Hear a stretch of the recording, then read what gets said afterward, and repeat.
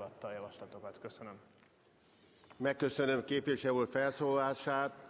Megadom a szót Szabó Tímeának, aki a kisebbségi véleményt ismerteti. Köszönöm, elnök úr, tisztelt képviselőtársaim! Az LMP képviselőcsoportja nem tartotta általános vitára alkalmasnak a módosító javaslatot, amellett, hogy úgy gondoljuk, és maximálisan együttérzünk az erőszakos bűncselekmények áldozataival. Tehát nem ez volt a kiinduló pont, hanem az, hogy a tervezett módosítás úgy gondoljuk a célok mellélő, és téves indoklással vagy indoklás nélkül tervezi módosítani a magyar jogrendszer egy olyan, hanem az egyik legfontosabb nagy kódexét. Véleményünk szerint a javaslat átgondolatlan, és egyébként Répássy képviselőtársam ellentétben mi úgy gondolunk, hogy alkotmányos aggályokat is felvet. Nem igaz az az érvelés, úgy gondoljuk, rövid leszek, mert én is a vezérszónokiban szeretném részletesebben kifejteni álláspontunkat, hogy a bűncselekmények száma például drasztikusan nőtt, ennek ellentmondanak a statisztikák. 99 óta folyamatosan csökkennek a bűnügyi statisztikák szerint az erőszakos és a garázda bűncselekmények is. A szándékos emberölések az elmúlt 10 évben évi 200-ról 136-ra csökkentek. Nem indokolt ez, amit egyébként a javaslatban szerepel. Nem igaz az sem, hogy ez a módosítás javítani fogja a társadalom biztonságérzetét, úgy gondoljuk mi, hiszen nem jelent megoldást azokra a kisebb súlyú, nem erőszakos bűncselekményekre, amelyeknek az elszaporodása a lakosság biztonságérzetét csökkentette, illetve rontotta. Az sem igaz véleményünk szerint, hogy ennek a módosításnak elrettentő hatása lesz, és itt a javaslatban szerepelt az amerikai, az Egyesült Államokban már létező modell, ez a háromcsapás modell, amelyik egyébként úgy gondoljuk, hogy az ország történetének legnagyobb büntetési krízisével küzd. Megemelkedett börtönnépesség ellátása fenntarthatatlanná vált, olyan költségeket teremtett, ami egyébként például Kalifornia államban most többet költenek erre, mint az oktatásra. Mi úgy gondoljuk, hogy az sem igaz, hogy a középmérték a büntetés kiszabásnak a helyes alapja lenne. A legfelsőbb bíróság ennek alkalmazásával kapcsolatban már korábban kimondta, hogy a bíróságnak a büntetés törvényben írt keretein belül az egyéniesítés követelményét alapul véve kell kiszabni a tettarányos büntetést. És végül úgy gondoljuk, hogy nem felel meg az alkotmányosság követelményeinek sem az előterjesztés, ugyanis a javasolt módosítás bizonyos esetekben igenis előírja, vagy igenis kizárja az egyéniesítést, és kötelezően előírja a kiszabandó életfogytig tartó szabadságvesztést, ami sérti véleményünk szerint a bírák szabad mérlegelési jogát, és ellentétes a büntetés egyéniesítésének követelményével. Úgyhogy az LMP nem támogatta ezt a beterjesztést. Köszönöm figyelmüket. Megköszönöm képviselő asszony felszólalását. Tisztelt Országgyűlés! Most a vezérszónoki felszólalásokra kerül sor 20-20 perces időkeretben, ezek közben 2 perces felszólalásokra nincs lehetőség. Megadom a szót Répássy Róbertnek, a Fidesz képviselőcsoportja vezérszónokának. Képviselő, öné a szó. Köszönöm a szót, elnök úr, tisztelt Országgyűlés! Tulajdonképpen folytatva az előző felszólalásomat, külön-külön minden egyes rendelkezés, új rendelkezés vagy tervezett rendelkezésnél érdemes megvizsgálni a javaslat indokait, és érdemes megvizsgálni természetesen a javaslat alkotmányosságát. A középmértékes büntetés visszaállítása, hiszen ez egy 1999-től 2003. március 1-ig, tehát 4 éven át hatályban volt rendelkezésnek a szó szerinti visszaállítását jelenti.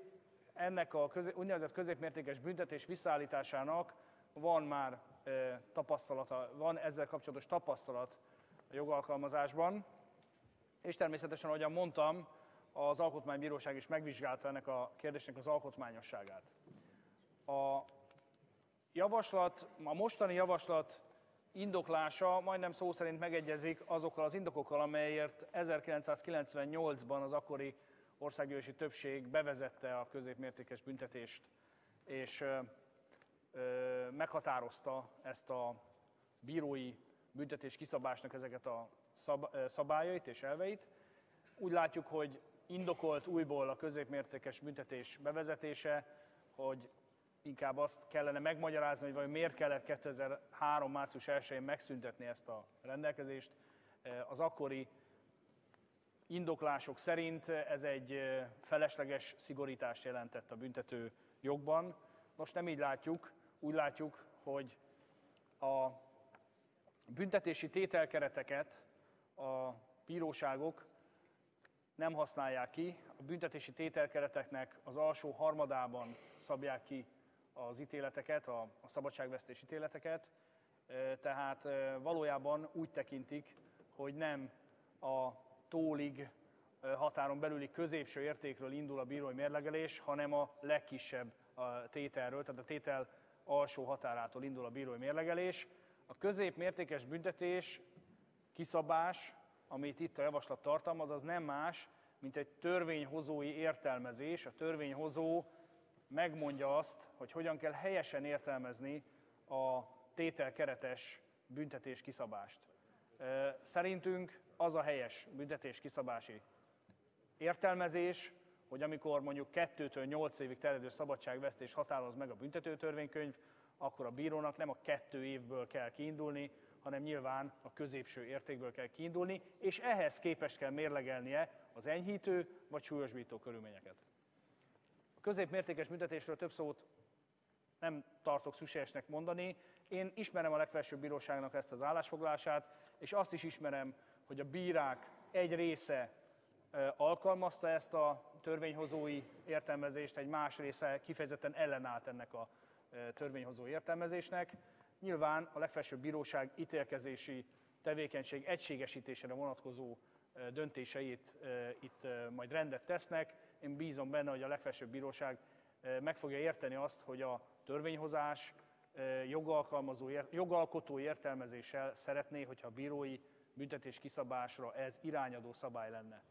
Azt viszont végképp nem tudjuk elfogadni, hogy nagyon sokszor arra panaszkodtak a bírák, hogy számukra ez a rendelkezés többlet feladatot ró, hiszen egy indoklási kötelezettségük van, hogy vajon miért élnek el ettől a középmértéktől. Ha megengedik, akkor ezt a fajta szemléletet végképp nem szeretnénk támogatni, hogy azért, mert a bírónak több dolgot, több feladatot, több munkát ad egy ilyen törvénymódosítás, azért a törvényhozó ne élhessen ezzel a lehetőséggel. Áttérve az úgynevezett 3 csapás, vagy inkább mondjuk úgy, hogy a Magyarországon 3 csapásként megismert javaslatnak a most bevezetendő szabályaira, szögezzük le, hogy az előző Országgyűlés működése alatt benyújtott javaslatunknak egy része már megvalósult, ugyanis javasoltuk akkor, hogy a bűnismétlők között, tehát a visszaeső bűnözők között egy új kategória jelenjen meg a büntetőtörvénykönyvben, hiszen azt tapasztaltuk, hogy a személy elleni erőszakos bűncselekmények egy jelentős részét visszaeső, sőt többszörös visszaeső bűnözők követik el, és ennek nincsen meg a megfelelő válasza a büntetőjogban, nincs kellő visszatartó ereje a visszaesés értékelésének, ezért azt javasoltuk, hogy egy erőszakos visszaesői kategória kerüljön be a büntető törvénykönyvbe. Ezt az akkori kormány egy előterjesztéssel beiktatta a visszaeső bűnözők szabályozásába, és most jelenleg tehát van visszaeső bűnöző, vagy visszaeső elkövető, van különös visszaeső, van